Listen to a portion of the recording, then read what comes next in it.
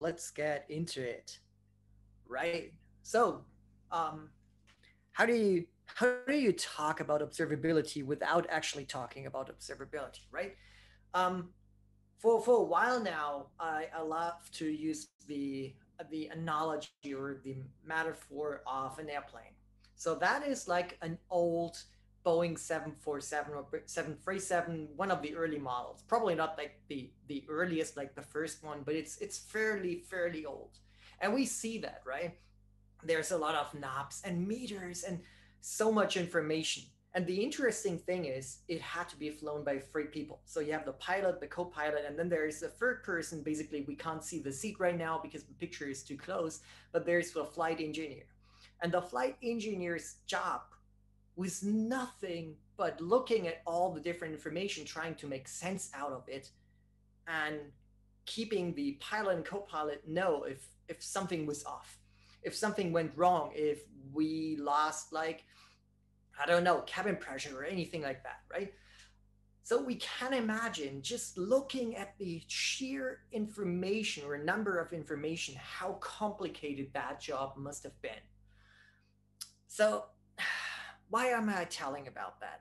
Well, because it's kind of the same thing with observability, right? We're adding more and more stuff, and we're coming back to that in a second, but we're adding more and more stuff, and we're trying to make sense out of something which is out of the scope of a human mind to process. So, why am I telling that? Well, there is like a little bit of a gap between what we love to think of systems and what it really is. What we love to think of is same as flying. I'm not a pilot, so for me, flying sounds, well, simple. I know there's a couple of physical laws and stuff, but as long as we keep the physics in check, flying can't be that hard, right? And when we talk about systems, it's kind of the same thing. So we have like an API gateway, we have three endpoints, and obviously there's one service um, to respond to all those endpoints. In the best case, it will be a single one, but we're looking at separation of concerns, so we have three ones. But we know that's not true, right? That's not reality. The reality looks more like that, right? So you have services that actually respond to those endpoints, but they have to do more stuff. They may intercross sometimes, they go down to databases, they call other services. There's basically an unlimited number of possibilities what could actually happen. But the good thing is that as users, we don't have to think about that. And I think it's our job on the other side, implementing all of that, to hide this complexity and give people the feeling that stuff is simple, and that nothing can really go wrong, and we all know it's not true. So who am I to talk about that? And Jennifer so nicely introduced me. I'm Chris. The last name is a little bit more German in the original pronunciation, but we're keeping that away because it doesn't work anywhere except for Germany and maybe some other of the Germanic language countries like Sweden. I'm a senior developer advocate in Stana, doing software engineering for I don't know how many years. I just stopped counting after 10 because at some point you just start to feel old. Programming language wise, if you can name it, I probably did it at some point in time. I may not be like perfectly fluent, but part of my job is to at least grasp like the full blown picture of different programming languages, of different programming environments, Windows, Linux, um, Mac OS, whatever is there. And as I said, I'm from Germany, so there's one very important fact. Actually, there's two very important facts about me, but the first one is I love beer, like all good Germans. So if we talk about technical facts, that's certainly the most technical one. And the other one is I love old technology. So there's a lot of consoles and old computers behind me, just in case you're wondering what that is. Right. So getting back to the actual topic. When we talk about observability, let's back off a little bit, like a couple of years, maybe a decade or two. So where we started was capturing metrics. Metrics was all we had. We looked at CPU metrics, we looked at memory metrics, we looked at throughput, all those kinds of numbers. But I'm coming from, or as you could see, or as you just saw, I'm coming from a very strong engineering background. I'm not an operations person.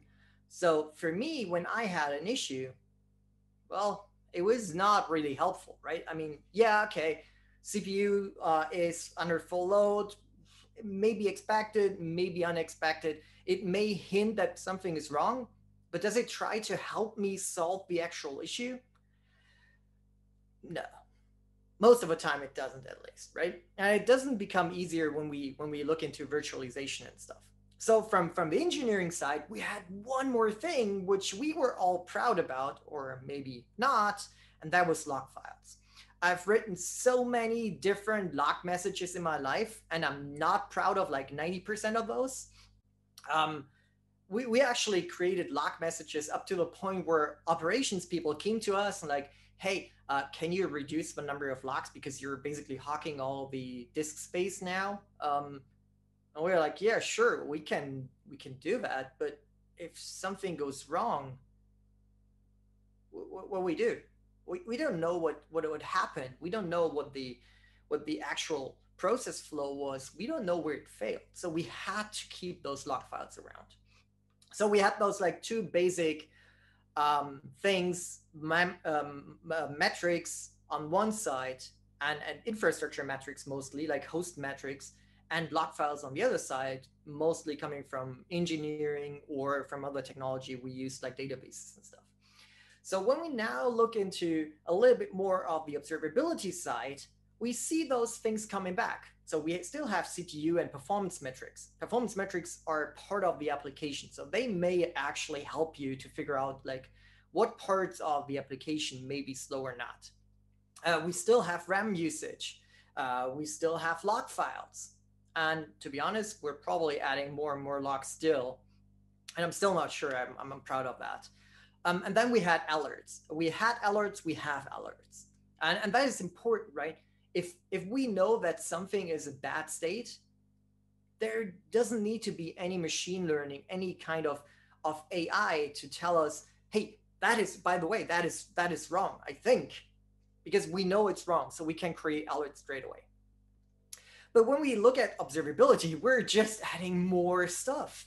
Now we have information about the cloud providers' performance, communication between different cloud services. We have end user monitoring, which means monitoring inside of our web application or our mobile application. We add dependencies because we're now in a very dynamic microservice driven way. So we're having a lot of dependencies between different services. We add profile information with always on profilers. We have SLOs, SLAs. Well, SLAs are a little bit different. They've been a thing a decade ago, but SLOs are kind of newish. We have health metrics. And one thing that I think is like super nice from an engineering side, we also have distributed traces. And distributed traces are one of the major benefits for me, which made the transition between like pure monitoring and the APM observability side. And I would say we had like APM somewhere in the middle. A lot of people a couple of years ago started using APM tools, and they gave us quite a few of those things. But APM systems were mostly built for the old generation of software monoliths. They are not specifically built from ground up to support like highly dynamic, highly distributed systems. So now we have plenty, and I mean plenty of more information. But what doesn't really help us is when you think back to this airplane, now we have a lot of information that we need to grasp and to correlate in our mind. So what we really need, and that is where the observability actually comes in, it gives us context. It tries to do all of that, all the hard work for us. So what does that mean? Well, for me, it all comes along with the DevOps, the agile, whatever you're gonna call it, this movement, this like faster iterations, um, more dynamic iterations, finding out what actually helps. And it's a thing that needs to go through all of the different stages of the company, right? It needs to, from at least from my perspective, it needs to start all at the top for management, and management means that management is on board. Because from my perspective, if management is not on board with any kind of agile-ish strategy, you're on a lost cause here, right? You're never gonna do that because it means that you actually have to put energy, put money into the system. The cool thing is that with all of those things, we can do it all the way, right? We can start in engineering, we can deploy the system in a staging environment, in user acceptance testing, UAT, whatever, and we can probably already figure out that something is wrong before actually going into production. But we can also do the other cool thing. We can go into production and say, okay, we're doing red green deployments, we're doing like canary deployments, whatever we want. We are the ones to decide now because we have enough insight and enough information to do educated guesses and educated decisions. So coming back to the analogy of the airplane, right? Analogy is only good if we have like two sides to it.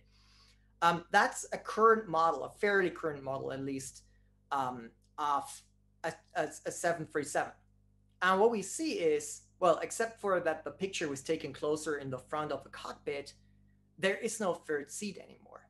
The flight engineer is not a position which still exists. It's only pilot and co-pilot these days. And the interesting thing is that a lot of the old information that the flight engineer had to understand is now part of the flight computer, right? So what we see is like we have 6 screens. We have 2 on the left, which are for the pilot. There's 2 on the right, which are for the co-pilot. And as far as I know, they show the same information, all the standard stuff. Then we have like the top middle screen, which is flight altitude, fuel level, stuff like that. At least I think, as I said, I'm not a pilot. Unfortunately, I love to be. And then there is like this middle bottom screen, this like pinkish screen. And that one only changes color if something is really bad. Basically, it hits a fan, if you want to say it in a more French way. Right? So the good thing is this color is like so special that you can always keep like a half eye on it and see, oh, the color is still there. If it turns black or some other thing, you certainly want to put your attention on that screen and figure out what is going on. So the board computer is basically our observability tool. So I already talked a little bit about that, like classic observability. Basically what I said is, from my perspective, like the basic APM, where we came from. It's metrics, it's log files, and APMs gave us the first time some kind of like a distributed trace, basically, or at least like a trace, not yet distributed, but a trace, which meant we could understand like how the request actually flowed through the whole system and through all the parts of the application. With observability and the more microservice dynamic environments, especially with things like Kubernetes and stuff, we need to go the more distributed tracing route. But the idea is still the same. We're capturing trace information or span information at every single point in the process, and we see that in a bit. So what do we need now for like the real awesome observability? Something that at Instana we often call like enterprise observability. We need more pillars. And more pillars is always good. Even the Greek people knew that. So from the enterprise observability, the Instana picture, we still have like metrics, distributed traces, and log files. But what we add on top of that is automation. And we really believe in automation in the sense of, if you have a decently complicated system, something where services come and go, right? A highly dynamic environment. And you probably also add like serverless functions, stuff that only exists for a couple of seconds. There is just no way to configure or set up anything manual you need automation to do that. And as I said, we are strong believers in automation. So we try to automate as much as possible. The other thing that I already mentioned is we need context. And context means that the not only we correlate all the information, but based on the automation we have, that we actually understand how services work together, what their dependencies are, and how those dependencies influence each other, especially in cases of problems, of failure situations. And then we have the intelligence, which is basically the machine learning, the AI, whatever you're gonna call it, whatever you want to call it. It's the intelligence to understand when there are problems, when there are outliers, when there are like situations which are just not normal. So why is that important? Well, I kind of hinted to that. The architectural complexity just keeps increasing. And architectural complexity can come from a couple of things. One thing is microservices. But microservices are not the only thing. Obviously, microservices add a lot more like network communication, a lot more network hoops, all those kinds of information that can go wrong. But they can also make it a little bit easier in terms of reasoning because these services in itself are much smaller, right? It's the trade-off between like adding more areas where errors can occur versus a little bit of a better maintainability. The other thing is technologies. You remember I'm coming from a strong engineering background, and I always hated to be forced to use a specific technologies just because it was already deployed, it was already around. I hated it. There was never the right database I wanted. There was never the right runtime environment that makes sense, and that changed. I would say about 5 to 6 years ago was like the big change where we went from like virtualization or VMs to like containers, and where it became much easier to have more technologies deployed and understood. And as an engineer, I really love that. Now I can have like many different databases. I can choose the best tool for the job, which is, from my perspective, really important. And especially for like things like scalability and things, we certainly have to do that. And the last thing is environments. Environments, I mean, well, with environments, I mean Kubernetes, I mean OpenShift, Cloud Foundry, IBM Cloud, Oracle Cloud, whatever is there. We still have virtual machines. We still have dedicated hardware for certain tasks. But the cool thing is, and this kind of started with the whole Docker movement, we as engineers, as QA, whatever is in the process, we are getting closer to the actual system we're running in. It's much easier to develop on a system which is closer to what it will be in the end. Obviously, Kubernetes takes away a lot of the underlying hardware information, a lot of the underlying operating system, and that is good and bad. It's bad when something happens. It's good for engineers to just run like Minikube on their own machine and trying to figure out how to actually work in this system. But, and here's the problem, right? I said architectural complexity increases, and it often prevents us from quick reasoning. Quick reasoning in the sense of something goes wrong and we need to figure out what is wrong. In a simple system, it doesn't need to be like super complicated. That is a simple dependency graph that Instana actually shows about, or that Instana understands about the system. There's a lot of different things in there. There may be hosts, there may be virtual cloud provider or cloud hosts, virtual machines, Kubernetes cluster information, services, endpoints, whatever, right? And Instana figured all that out and figured out how those things depend on each other, and built a dependency cloud, if you want to say that. So as humans, we're back to this like old 737 model. We look at that and we have basically no idea what that means. Instana gives us the chance to do it a little bit easier and to say, hey, by the way, please only show me services that are interesting in a certain context. And Instana can do that because it understands all those dependencies. It understands the context you're asking for. And that is what it can look like. But still, quick reasoning is different, right? I mean, we have basically one job, right? And it's not creating random numbers. We all know that doesn't really work, especially not that way. What we do is we create business value. It doesn't matter if it's engineers, if it's QA, if it's operations, if it's DevOps, DevSecOps, it just doesn't matter. We all create business value because without business value, we wouldn't have a job.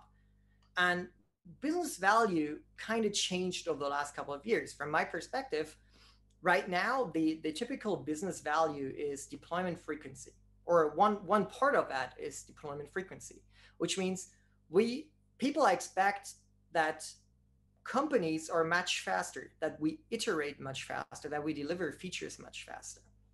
And people are getting bored real quick, right? We see that with television, that current television has all this like really TV shows because the actual attention span keeps decreasing. And the same goes for features. Deployment frequency, though, means that we also need to think about the lead time to change. Like from the inception of the idea to the actual deployment of the feature, how fast can we go? Can we split this up into multiple iterations to be faster, to give people faster new stuff to think and to play with? Then we have time to restore if something fails. People always expect systems to work these days. They are getting really fed up with systems that keep constantly failing or that have like long maintenance. I mean, imagine your bank would say, oh, by the way, I'm sorry, like all ATMs and the online platform doesn't work for a day because we have like an all-day maintenance. I wouldn't accept that. Maybe I'm different, but I would at least not. And with the higher deployment frequency, there's one other thing that we really need to think about from my perspective, and that is the change failure rate. I mean, it's awesome. It's probably cool if we do like 2 deployments a day and we're like super fast and we're cool. But if the change failure rate is like 50%, that means every second deployment fails, and we'll probably just have to do the second deployment because the first one always fails, right? So in this case, a little bit more testing and maybe only 1 deployment a day, or maybe only one every like second day, maybe that's better. So a faster deployment frequency does not specifically mean or always mean that it's better. It's only better if the change failure rate keeps as low to 0 as possible. So 25 minutes in, and I still didn't really say anything, right? So looking back at what Instana thinks of observability, or what we call enterprise observability, like putting the enterprise back into what is necessary. And I already said all of those things, so we're looking a little bit into what that actually means. As I said, we are strong believers in automation. And for us, automation means automatic discovery. So you install the Instana agent into a system, for example, into Kubernetes, as the operator, as a Helm chart, whatever your personal preference is. And the Instana agent figures out, oh, there is a new container. So it walks into the container and figures out, oh, you're actually running a Java process. So it attaches itself to the Java process, figures out, oh, you're actually running Spring Boot. Cool. Spring Boot, Hibernate, JDBC for Oracle. And Instana figures out all of that by itself and keeps the information in the context of, oh, so that is the container. So that is the technology stack in the container. Oh, by the way, that is the Kubernetes node this container is running on. As I said, Instana does all of that by itself. Then we have distributed tracing. And I already said it attaches itself to the process at runtime. Obviously, it doesn't work for all programming languages, C++, Go, don't really do that, but for basically anything with a virtual machine like Java, .NET, JavaScript, whatever, we can do that. And what we do is we add sensical sensors into the actual application at runtime. Meaning we understand like this is your technology, and we understand, okay, in Spring Boot, that is what a web handler looks like. That is what a JDBC call looks like. And we add hooks into the system at specifically those points to capture metrics, to capture trace information, to capture span information, to capture lock information, all without you doing anything. And the last thing is metric collection. Obviously, because the Instana agent is running on the host itself, or in a privileged container on the host, we capture all the host information. We capture cluster information from Kubernetes. We capture information about the virtual machine, about the environment, whatever you can think of, like all the metrics you had before. But the beautiful thing is you don't really have to configure it. And the last thing is profiling. For a lot of programming languages, certain programming languages, we also add profiling information. We capture profiles with an always on profiler at an extremely low overhead level, which is great. If you have like a real problem, running a profile on your local machine is never going to give you like the real picture. It's never going to give you what is actually happening in the system. And one thing which is not here, we also create dashboards based on best practices, based on the technology stack we understand you're running. You don't have to do that. You can still create like your own dashboards, but you don't really have to. So context was the second thing. And context is really important. I already hinted to that, right? If you have multiple services that are responsible in the process of answering a single request, you need to understand how those services work together. So in the sense of a distributed trace or a trace in general, you have multiple chunks like spans, which are like the actual operation inside of a specific service. And you have in a distributed trace the calls between those spans that connect them, like microservice A calls to microservice B. In between is a call, but those things are spans. The whole thing is a distributed trace. So looking at this picture, we see there's the user and he wants to access his account information. To do that, we go to the user data service, which goes down to our database, gets the basic information, returns it to the user service, and the user service sees, oh, by the way, in this account information, there is an external ID for the CRM system. So we go down to the CRM system, which is now like a completely different system, not built by us. And we can probably not see like what is specifically going on in that thing, but we understand, okay, there is a call to it, and we get some information back. Probably like lifetime value of the customer, whatever, right? So that is already good because it gives us some kind of a flow chart-ish idea. But what we are missing is like the time-wise information, right? Like in what order does it happen? We can say, or we can imply that the order was top to bottom, but that was just us implying it, right? So now when we look at it from a more like time-wise diagram, we can see it's the same flow. We have our user service, we go down to the user data service, we have the database, we're going back up the stack, we're coming down again to the external CRM service, and then we're done. Left to right, just the way we read software or read text. Still, that may help, but it's not like super perfect. So we need a little bit more information. And what could a real distributed trace look like in a system? So that is, for example, just like a basic trace, doing a little bit of a couple of different things. And we see that we have a stack of information, and we see that can get fairly complex fairly fast, right? But what is interesting is that we see something which is odd. We see there's a lot of time between this like point A and point B before we go into the gRPC call. So if we say, okay, this 900 milliseconds is certainly too long to answer, um, it gives us information. Maybe that is where we want to look at, right? Maybe we can figure out what is happening in that time. For example, using the profiles we have and figure out, hey, can we slice that down? If we get this down, like what is it, 450 milliseconds to like half the time, maybe 300, 325, hey, we already made like a big deal.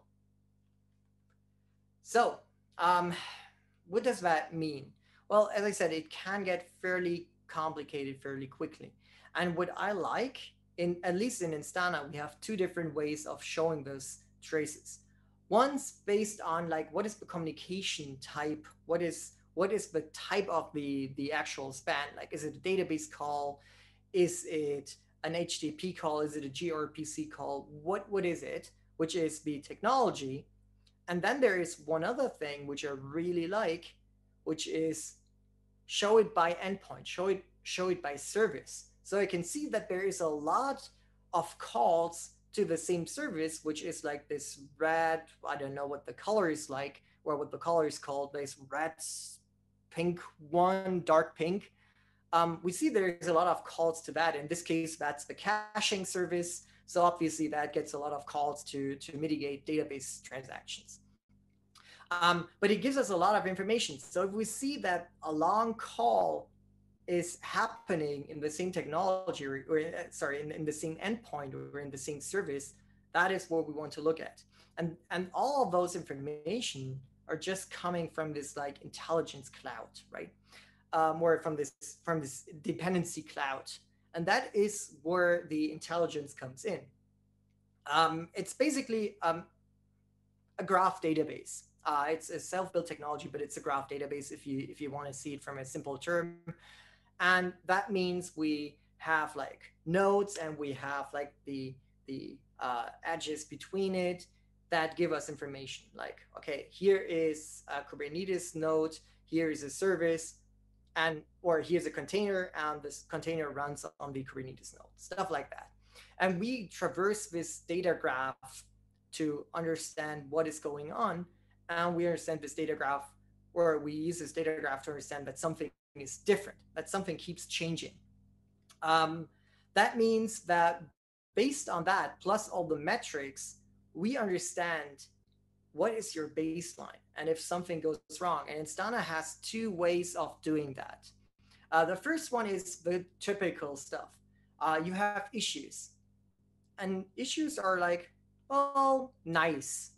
They are what you basically get when you set up your own alert, right? You say, hey, we have a complete drop in number of requests. Fairly simple one. It's all the way down to 0, so obviously that's an issue.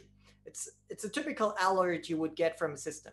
So now imagine you're in a distributed system and you don't get calls anymore on, I don't know, like 20 different services because one upstream service actually failed. So now you have like 20 plus this one service that actually failed, and you get 21 issues or 21 alerts. That's not really meaningful, at least not from my perspective. So what we do at Instana, because we have the understanding and we have the graph, we understand those failures or those issues. They are all depending on each other. They're connected, they're related. So what we do is we have issues, and then what we create is incidents. And with incidents, we can go ahead and say, hey, this is your problem, complete drop in number of requests. And this is everything, all the different issues, all the independent issues that are related to that. And they are kind of hierarchical in terms of time. So for example, if in this case, I think the MySQL went offline because the process crashed, which means the container for the MySQL went down or went away. So we captured this like infrastructure change event.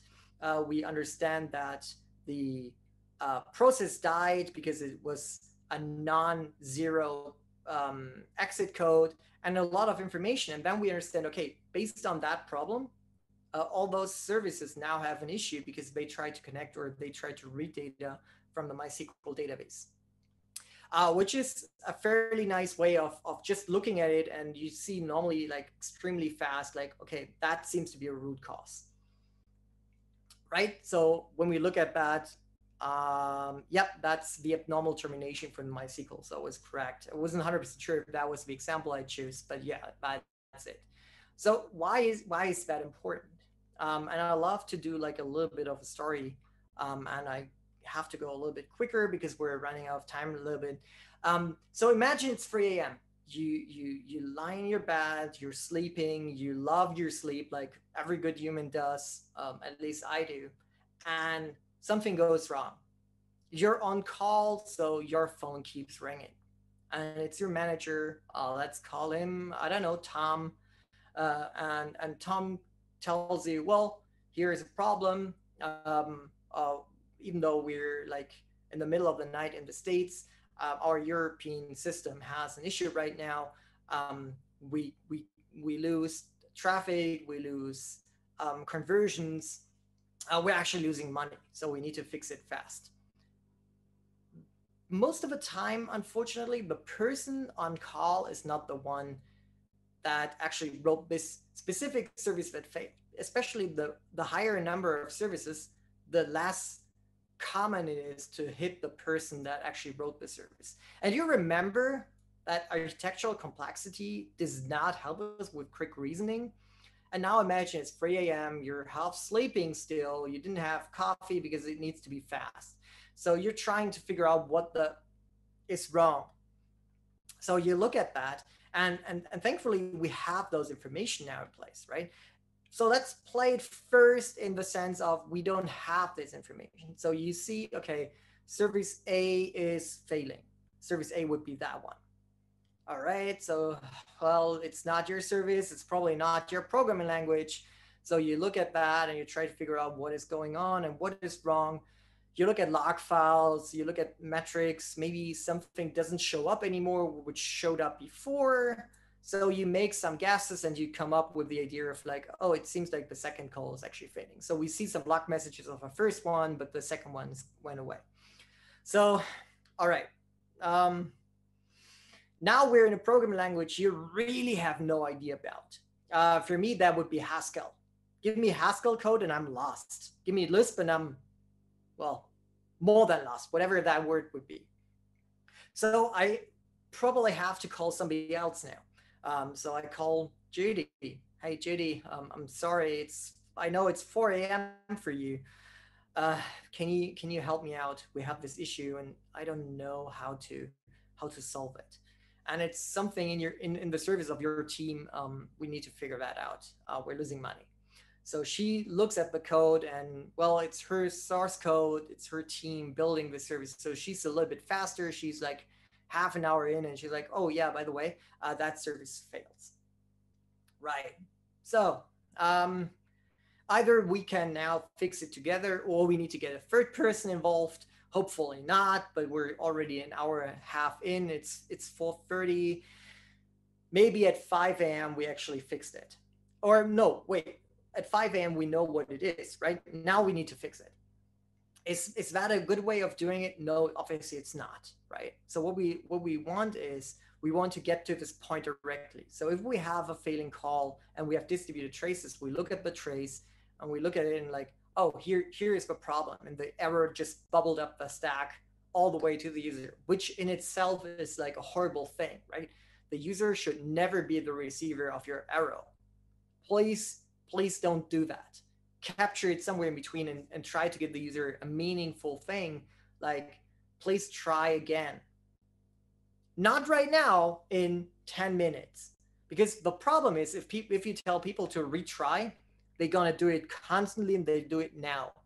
Tell people try it in like 10, 20 minutes, maybe in an hour. We're working on that. We're already working on fixing the issue. Please come back later or come again later.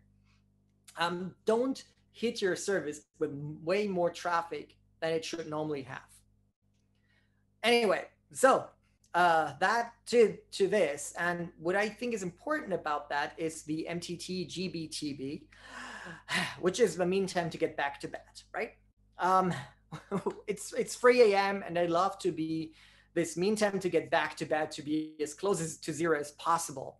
And if I can open a tool and it gives me all the information I need, it's beautiful because we're fast. We can look at that and we're gonna get the meantime to get back to bed like close to zero because I can either fix it straight away, I can offload it to somebody else who is better and knowledgeable than me, or whatever you're gonna do with that. So, doing that, we're coming back to this analogy from the beginning. Whatever you do, whatever system you use, obviously I'm biased. I would always recommend using Instana. Not because I'm working for Instana, but because I think it's an awesome tool and I used it before. And whenever I leave Instana, I'm going to use it afterwards. It's just an incredible tool to do. But whatever you do, whatever tool you use, don't be on the left side. Don't do it yourself. Don't try to be this flight engineer who has a really tough time, a really hard time to understand what is going on. That probably takes too long to figure out that something is wrong. Then it takes a lot of time to figure out what is wrong. And in the worst case, it takes a long time to fix it. So what we want to do is we want to have the flight computer, the board computer, to already tell us what is going on. We want the observability tool to tell us, hey, this seems to be the issue, this seems to be the problem. And you want to have this information as fast as possible. As I said, people don't understand anymore that systems have issues and that we can't fix them straight away. And with that, I think we're going to the questions. So, how correlate and show telemetry when monitoring microservices based on event-driven pattern where there's async and streaming messages? Do you have a sample? That is a brilliant question. And I don't think we have a real example in our demo system, but surprise, surprise, I have a different system which actually does microservice event-driven architecture is based on Kafka, based on a couple of things, and it's an IoT platform using the things network, the things stack as an upstream provider, just in case you're looking into that. That's a Laravel provider. So the way it works is that you have like follow-up spans. So you basically drop a message on the message bus with all the information necessary for your span and your trace. Like you always have like two IDs, like the trace ID, which is like this overall thing, and then you have like the parent span, like who's the one that is actually forking me off. And then you drop it on Kafka and you see that we at some point we consume it, and then we do a couple of different things, and eventually we drop it back onto, what is it, somewhere we drop it back onto a different message queue over here. And then you see like there's a lot of other stuff happening. So what it basically does is it gives you like the whole picture from end to end of your microservice event-driven architecture, and gives you information on how those things depend on each other. And Instana still understands that, right? So Instana understands that you're actually dropping something onto a message queue and the message queue is consumed somewhere else. I hope that answers the question. And I think we're almost out of time. Any other question?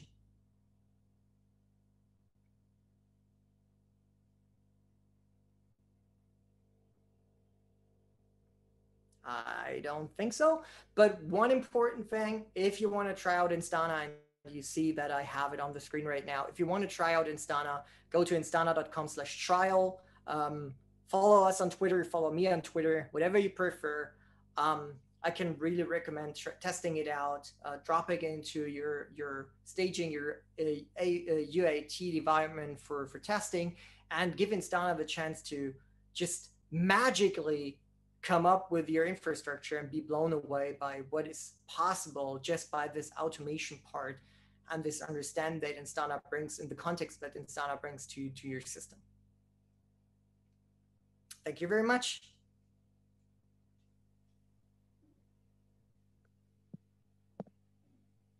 Thank you so much to Chris for his time today, and thank you to all the participants who joined us. As a reminder, this recording will be on the Linux Foundation YouTube page later today. We hope you join us for future webinars. Have a great day.